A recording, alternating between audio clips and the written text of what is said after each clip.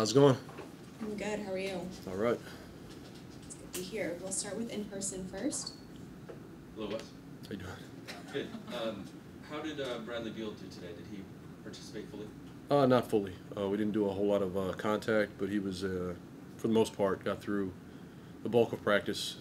He's moving well, looks fine. Just out of precaution, didn't want to do anything that may aggravate, that same spot. So just stayed away from the contact with him. Is he still tracking to play tomorrow? Yes. And is there anything new on Rui? We know he's kind of been in the building, but we haven't seen it yet. No, nothing new as of yet. He's doing his individual stuff, getting his workouts in, and it'll be a steady build. We still have to kind of evaluate where he is. Want him to continue to get his conditioning up, and then we'll integrate him as we see fit. And we saw it hit social media that Duke and Villanova were here yesterday. Coach K. And Rumor has it. Jay Wright. Oh, you weren't around? I didn't say I wasn't around, but I said rumor has it.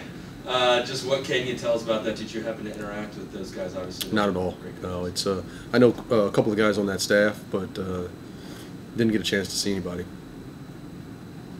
This sounds like such a simple question, but I think it's the question every team has to answer when they go to Brooklyn. Who guards Kevin Durant for you guys? We'll see. We'll see. Yeah, everybody has to guard him. I mean, honestly, he's a generational talent, and it's unfair to say one guy has the responsibility of making his life tough. And I think that's bottom line. All you can do, make him take tough shots, which he can make, but just try to eliminate the easy looks. His skill set, his ability in height, his ability to play off the bounce. I mean, the guy can score at will. So it certainly will be a challenge for whomever and everyone to try to make his life difficult. Is that just kind of the mindset that you guys have to get in? We know he's going to make shots over us. We know he's going to get those tough looks. But just how do you kind of drill into those guys? Like you can't give up. You can't like sag off or anything. Right. No, it's it's one of those things that you have to be okay with him making tough shots, and he'll make his share of them. But take away the easy ones. Try to make his life tough. We're going to have to move him around and make him guard a little bit too. So he's just not resting on defense. But he's a unique talent. So it's one of those things. It's a mindset that we can't get distracted or upset when he makes tough plays.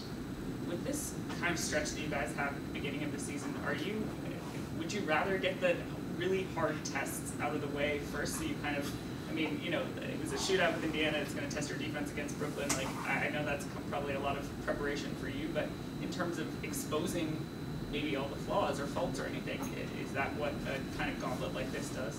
Potentially. I mean, those flaws will surface no matter who we're playing. Obviously, certain matchups, certain teams exploit those weaknesses a little further, but we just have to play whomever is on the schedule. Whether they're healthy or not. It's easy to kind of get caught into let's try and get games early, but we just have to find a way to keep getting better ourselves and worry about the next opponent when that game happens. How is KCP fitting into the starting lineup? Is it kind of going the way you wanted to? Is he showing up how you planned? Yeah, for the most part, and I've talked to him. I got to do a better job of getting him more involved in the offense, because I think that's he made shots the other night, had some timely makes, but we've got to integrate him a little bit more so he's just not kind of floating around. We do play with a open spacing, free flowing, and at times guys got kind of lost. So there are some opportunities where we just have to put him in a spot, run some action, and get him a look. When it comes to defending without fouling, what needs to be the approach as you play James Harden and Kevin Durant, those guys? They're tough, and they've done a great job over the years of generating free throws. But it just kind of goes back to that previous point. We can't get discouraged with the tough makes. We can't get overzealous, take ourselves out of position, get our hands over the ball. Just be solid, and if he makes a tough one, he makes one. Just keep doing the right thing, and you hope that they'll miss their share. But if you're allowing them to get to the free throw line, they see the ball go in. Now we're playing against a set defense. It just has a snowball effect. I guess it's only still 2 games, so maybe hard to tell, but it seems like you guys are playing at a slower than a league average pace. Is this by design, or is this just happen to be a product of game flow so far? I think a product of game flow. I mean, we still want to play with more pace, more tempo, but what I don't want it to be a track meet where we're just up and down, trying to generate as many possessions as possible. I don't think that bodes well for our group. The most important thing for us, I think, is efficiency. So we can get that pace more in the half court. and we've seen it at times where that ball's moving, bodies are moving. That .5 mentality, that's the pace I like. Not necessarily the number of possessions or changing ends quickly, but the ball and body movement in the half court.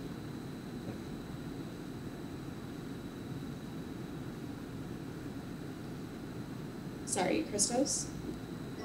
Hello, Coach. How are you? Good, thanks. Coach, great. Coach, what did you see from Denny Avdiga in the first couple of games of the season? You know, Denny's been playing hard. You know, I think at times he doesn't play with a lot of certainty or clarity. Well, we have to do a better job with him as just designating him either the 3 or the 4. I think at times, because we play the way we play, guys can move to different spots. And he's shown glimpses of being able to be a playmaker, primary or secondary. But when he's off the ball and he's in another position, sometimes he gets a little lost. So it might be something where we have to dial back our offensive package with him and say, you know what, you're just a 4 here. And defensively, he can move around. He's done a great job of switching, guarding those bigger wing players, guarding down and keeping the ball in front. But offensively, just kind of giving him a few less things to be concerned with and be efficient with the small package of offensive plays. And also about Corey Kispert, how different going to be his role through the season goes? You know what? I think it'll fluctuate, honestly. You know, when we're healthy, we're at full strength, his minutes may decline. You know, obviously, he's a young vet in his mentality. He's been around. He understands his role. He understands his impact on the game. So he's a guy you just plug in when you need him. He'll always be ready, and we've seen him respond. So I think it's important for him to just kind of stay with it, make sure he understands what we're doing as we grow, but also work on his game. So you know, when his minutes are called, he's out there and he can be productive. Thank you. Mm-hmm. That's it, Coach. Thank you. Appreciate it. Thank you. Wes, did you say? That's it for today. The team travels. You know, teams go on runs more often and that kind of stuff. So, you know, just all around better players, better game. And, you know, I was really happy to be part of it. You sort of went viral with the look you gave Davis Bertans after a shot in overtime. Did you notice that? And just kind of what was your reaction? No, I remember giving him the look and then, you know, scrolling through Instagram and saw it. Yeah, he was a bad man. That was a bad. That was a crazy shot, and I had to make sure he knew about it.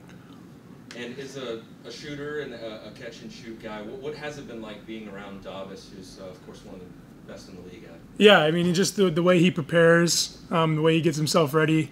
You know, his work ethic day in and day out is really, really something that I've tried to look at and model. He does the same thing every day, and he's really particular about how he shoots it and when he shoots it, and you know how the ball goes through the rim, like super small details. He's looking at it through a microscope. So that's something that you know everybody can learn a little bit from, but me especially as a shooter, learning from him is really great that way. And what are your thoughts as you guys go into obviously a pretty big test for you in Brooklyn? Yeah, I know Brooklyn's a great team. Obviously, they have great players, and have had success for a long time. But you know, we're 2-0, so you know, we have a chip on our shoulder. We're gonna head into Brooklyn ready to fight. Aside from your animated facial features, what are you learning from sitting on the bench and watching the game? What are you learning? Yeah, I'm constantly talking to the guys next to me about stuff that's going on the floor, making sure that I'm seeing the things that they're seeing, asking questions, you know, whether they're dumb or not. Like I'm gonna ask everything, and you know, that way when I do step onto the floor, I'm ready to go right away. I don't skip a beat. So you're going through mental reps, I guess? Totally. Yeah, 100%.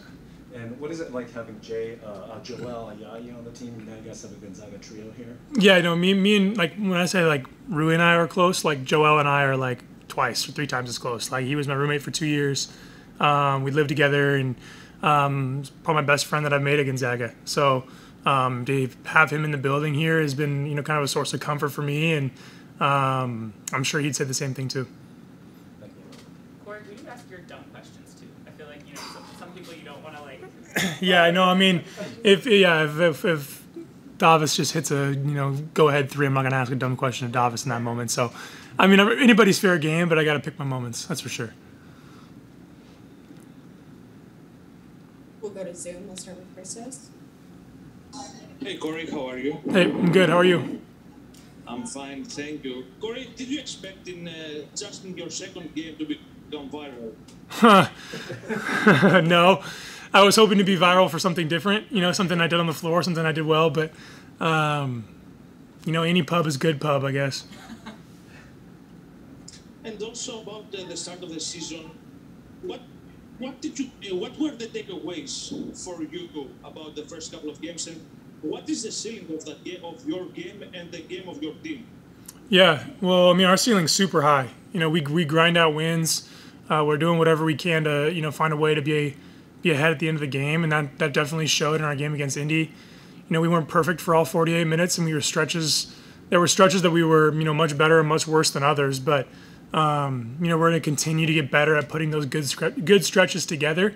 You know, and as far as I go, I'm still learning, I'm still growing, and each day I'm going to get better and better, and the game's going to slow down, and I believe I have a chance to be really special. Absolutely.